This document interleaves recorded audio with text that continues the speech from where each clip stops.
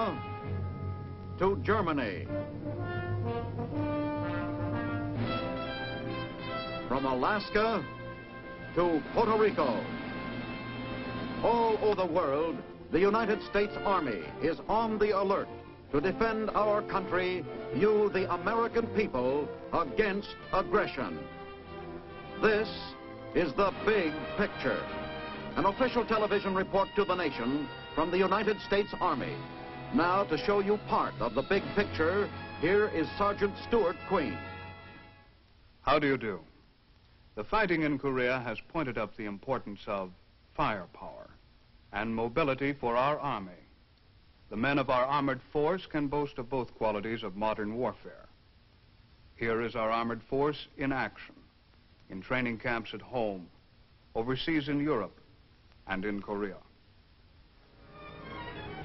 The prolonged, bitter fighting in Korea has again demonstrated the versatility of armor.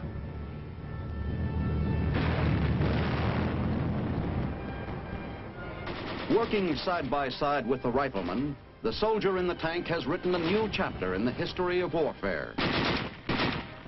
The irregular valleys and jagged hills of Korea were once considered impossible tank country.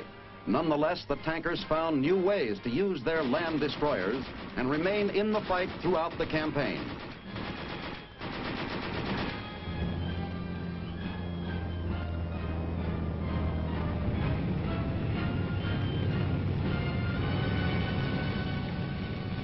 After overcoming many of nature's obstacles, tanks fulfilled a variety of missions.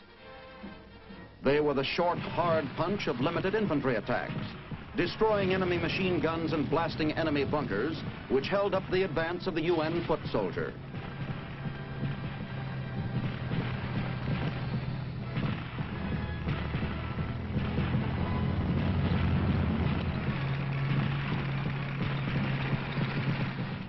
United States armor engaged the enemy shortly after the original communist surprise attack.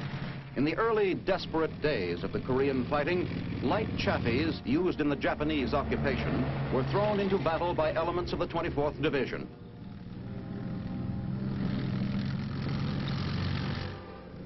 Tank-supported infantry defended the historic Pusan perimeter, a thin line around our last toehold in Korea.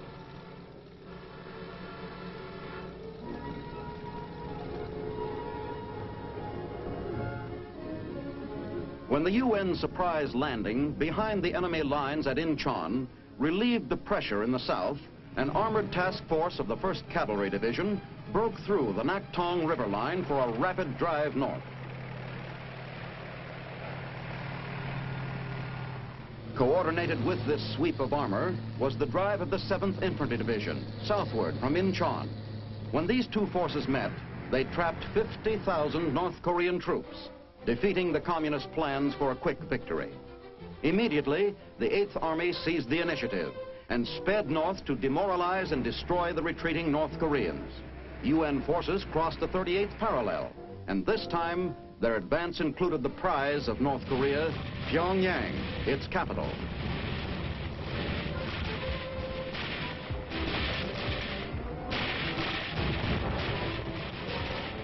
Even while American tankers were fighting their way into Pyongyang, Red forces retreating to Manchuria were being cut off 38 miles north of the town by paratroopers of the 187th Airborne Regiment.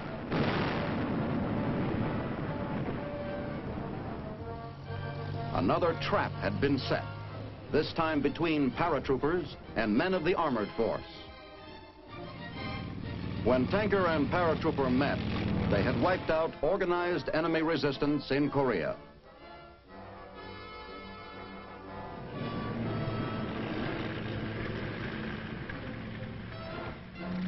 The Korean fighting was renewed with the entry of massive Red Chinese forces.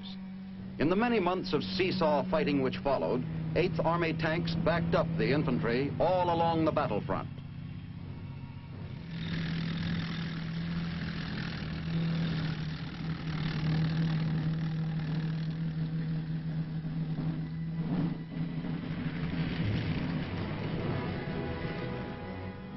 Sherman and Patton tanks figured prominently in halting the Chinese attack and in the counterdrive that led to the recapture of Seoul.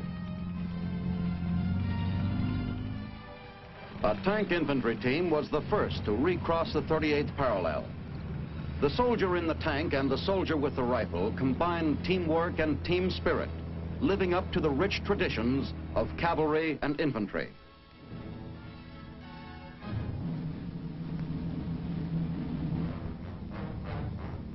Here's a demonstration of how tanks and infantry fight. The rifleman clears the way for the tanks, while the tanks use their machine guns to destroy enemy automatic fire. Despite the rugged Korean terrain, the tank has performed an endless variety of services. It has climbed up steep hills, cooperated with the Air Force in joint attacks,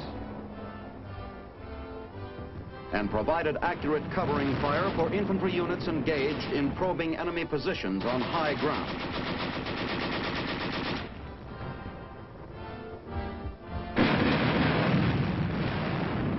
Where necessary, it has acted as a long-range gun, along with howitzers and mortars, to pound fortified hill positions. Modified, it has even built roads.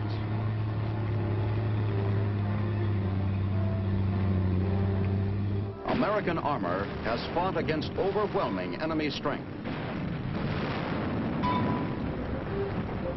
The results were measured in enemy casualties and prisoners of war.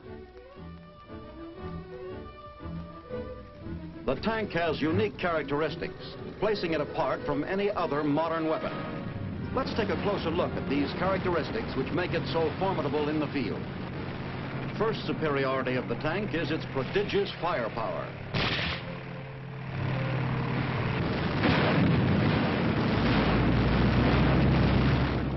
Second, its mobility. That is, speed and capacity to maneuver. Third, its armored protection. Since the days of medieval knights, man has attempted to place a protective barrier between himself and enemy weapons. Today, modern armor keeps pace with the increasing effectiveness of projectiles. The major factor in tank planning is the ratio between tank firepower and tank size, which affects the tank's mobility. Planners know that a tank's maneuverability and speed may be as protective to the tank as its firepower. Finally, the tank brings into combat a psychological factor. It's shock action.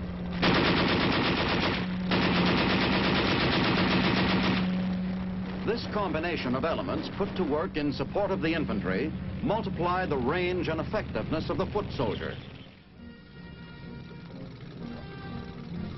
who in turn lends his nimbleness and broader field of vision to the tank crew. The rifleman can direct tank fire by smoke fire of his own, which calls the target to the tank's attention, or by hand signals, or radio telephone. He can set off a prearranged flare signal.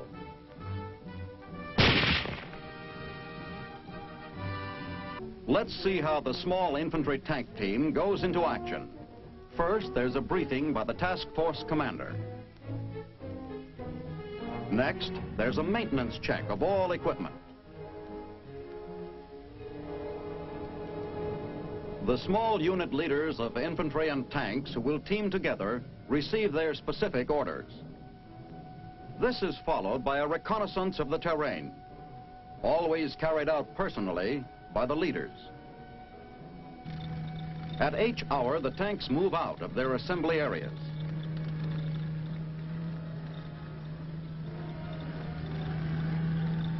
They reach their attack positions as the riflemen advance across the line of departure. On command, the tanks support the infantry with heavy overfire.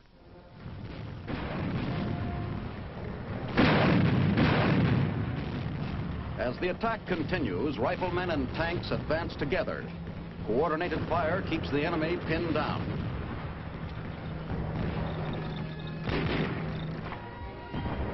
Many factors determine who leads the advance, tanks or infantry. Here, in a wooded area where the vision of a tank commander may be limited, riflemen take the lead and serve as the eyes of the steel giants. Reaching open country, the tanks, immune to small arms fire, take over the lead to seek and destroy enemy machine guns whose fire is deadly to the riflemen.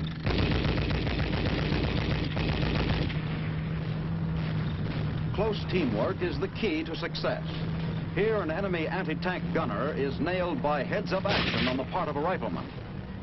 Approaching the enemy trenches, heavy automatic fire forces the riflemen to take cover, but the protected tanks roll through the fire and over the enemy positions, enabling final mop-up action by the riflemen.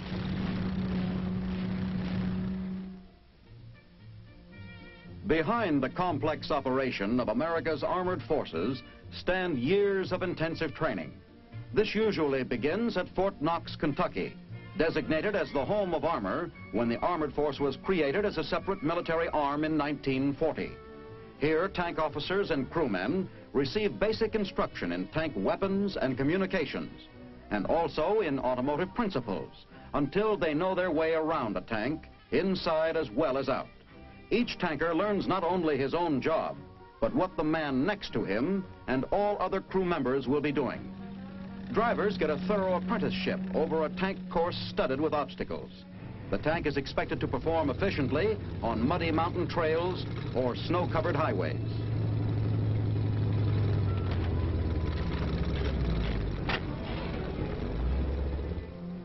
Time trials add an extra element of pressure. Time spices the competition in training, but is vital in combat.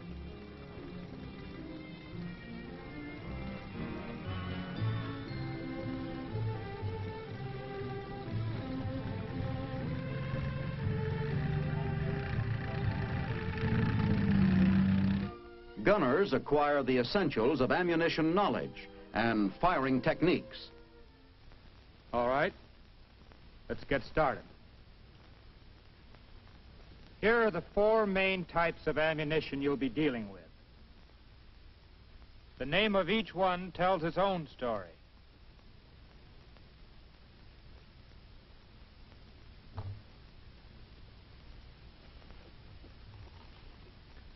This is shot, a high-velocity projectile that drills its way through heavily armored targets.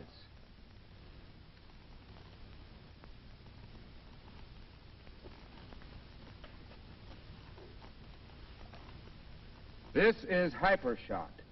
It has a terrific muzzle velocity. You probably fired it in basic, so you know how fast it gets out there. Both shot and hypershot can punch holes in heavily armored targets like tanks, pillboxes, and fortifications. Both projectiles have a tracer element in the base. When you fire them, you can see a reddish glow marking the shot.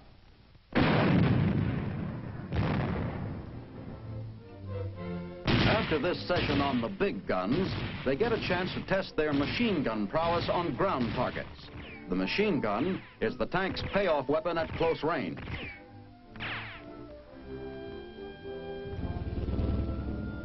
As the members of the tank crew begin to function as a unit, they are drilled in such coordinated operations as the capture and search of prisoners, an important factor in assembling of military intelligence. For tank leaders who must meet particularly high standards of alertness and resourcefulness, there is a rigorous special test. Advanced tank training at the division level is carried on both at Fort Knox and at other bases scattered around the country. The 7th Armored Division, for example, was training in the fall of 1952 at Camp Roberts in the west central section of California.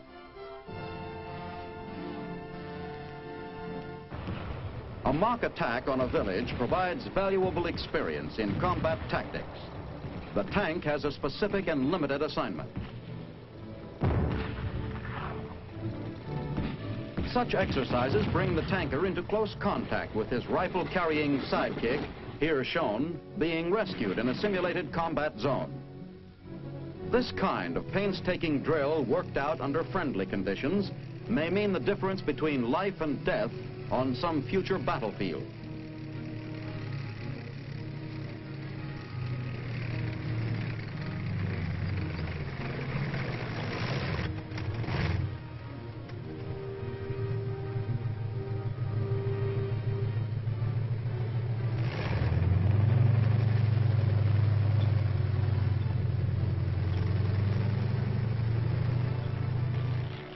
Farther south in California, at Camp Irwin, large units undergo training in advanced tank maneuvers. These include training in tank movements, counterattacks, and delaying actions.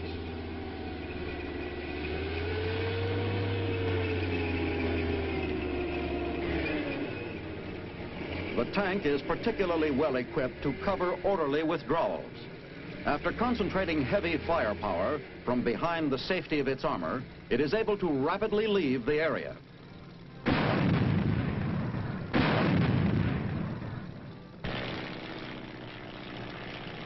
Various formations are practiced and repeated in pursuit of the letter-perfect coordination that must be achieved for combat effectiveness. An exercise in mobile defense involves liaison with reconnaissance aircraft.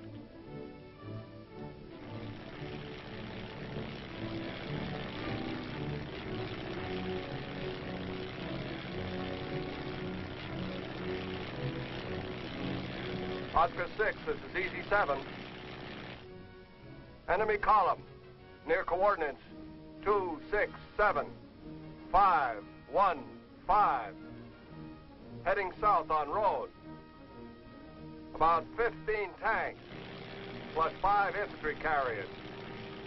Also nearly a company of dismounted infantry, with about 15 tanks. At coordinates 266-512. Advancing through the wooded area west of the road. I'll call for artillery fire. Over. Roger, out. The fine points of tank infantry coordination are practiced until they become a matter of instinct. Here, riflemen wait for tank flamethrowers to burn out enemy pillboxes, after which the foot soldiers can resume their advance.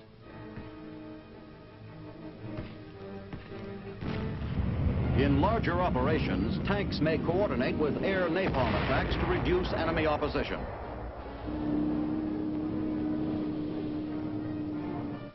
Here is the climax of training in night vision and night maneuvers.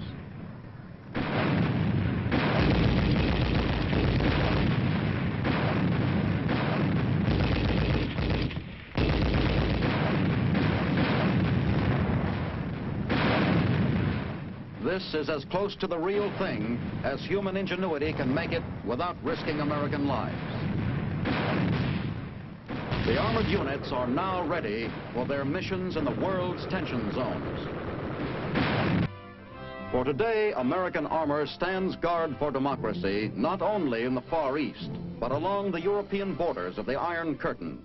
In Western Germany, once again on the job, is the hard-hitting 2nd Armored Division.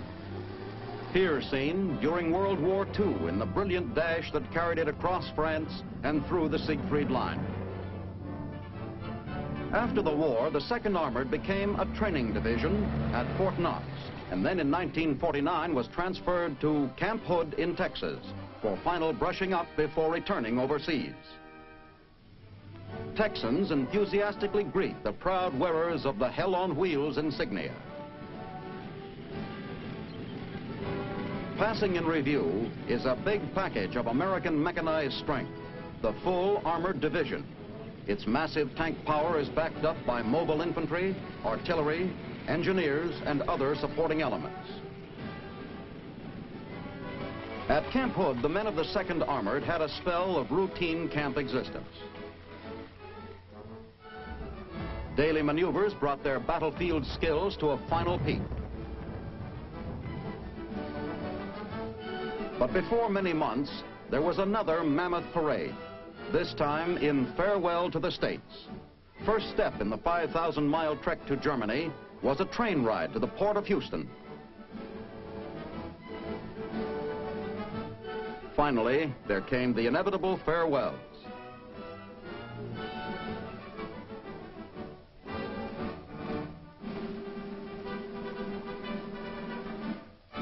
Up the gangplank marched the men of the 2nd, back to the jittery continent from which they had helped to sweep the Nazis 6 years before.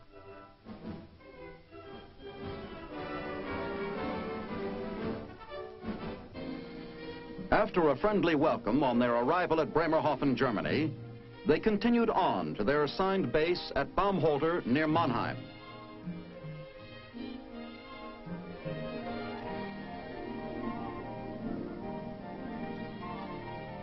It takes a lot of moving to transfer the full power of an armored division.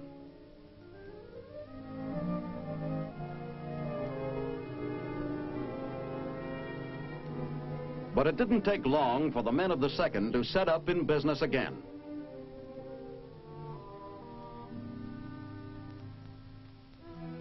Soon they were honored by the arrival of a distinguished visitor. And then another.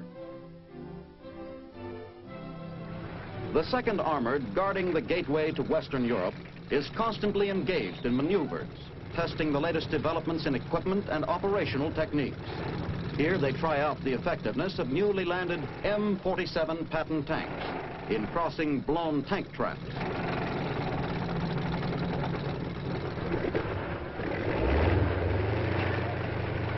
The big tanks take something over 6 minutes to cross TNT-made craters of the so-called deliberate type. For the smaller, hasty craters, they need only 2 minutes.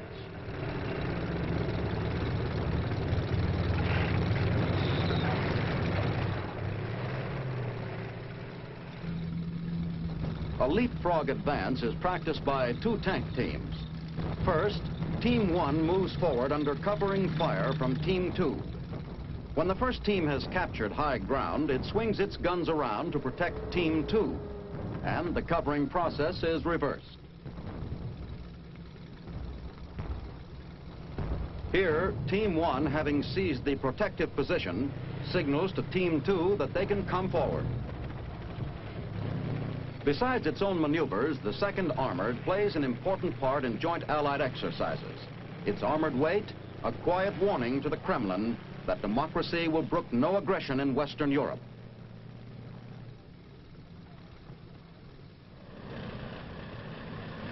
The tanks of the armored force are supplemented by self-propelled big guns and other vehicles built on similar principles of design.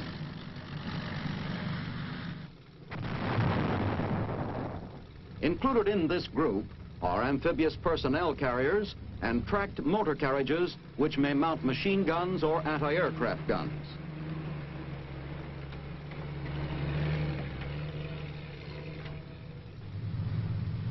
A well-known World War II vehicle was the amphibious Weasel, now being replaced by the more powerful Otter, which can maintain a land speed of 30 miles an hour and carry twice the cargo. But the heart of the armored force is still the tank. Under present Army structure, besides the mechanized armored divisions, there are tank components assigned to all infantry forces. 1 tank battalion per division, and a tank company for every infantry regiment. The division normally has 9 light tanks and 140 mediums. These tank models are being constantly improved by the Army's Ordnance Corps. Latest entry in the lightweight class is the 26-ton Walker Bulldog. Replacing the Chaffee used early in Korea, the Walker can speed 40 miles an hour and climb a 60% slope. In the medium class, America now has the Patton 48, first completely new medium model designed and built since the end of the war. This Ordnance and Chrysler designed vehicle, with its 810 horsepower engine, combines the best features of the Sherman, Pershing, and Patton 46. Like the earlier post-war medium tanks, the M48 has a 90mm gun, but it is superior to its predecessors in virtually every other respect. Its high-velocity big gun has a quick-change gun tube. Another innovation is an extra 50 caliber machine gun for the use of the tank commander, which can be aimed, fired, and reloaded from inside the tank. The sloping armor and low silhouette present a difficult target to the enemy.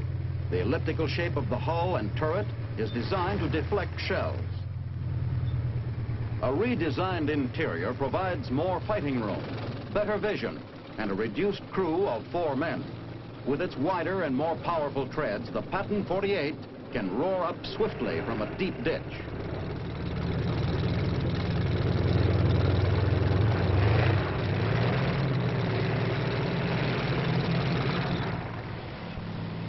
thorough waterproofing enabled it to take a 4-foot water hazard and come out fighting. But even with these formidable new weapons, the Army does not rest on its laurels. It keeps pace with the latest scientific developments in the laboratories of the government and of private industry through its design service, Army Ordnance.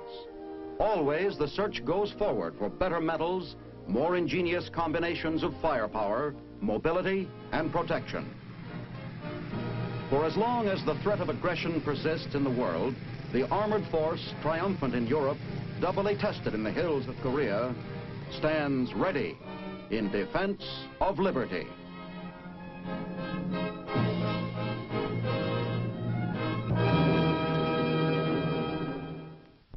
Improvements in both tank development and tank warfare are going on continually.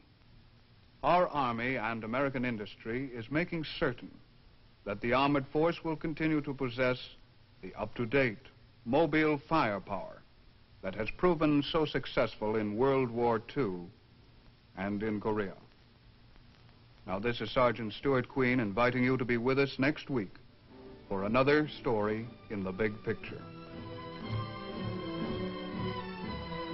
The Big Picture is a weekly television report to the nation on the activities of the Army at home and overseas. Produced by the Signal Corps Pictorial Center. Presented by the U.S. Army in cooperation with this station. You can be an important part of the big picture. You can proudly serve with the best equipped, the best trained, the best fighting team in the world today, the United States Army.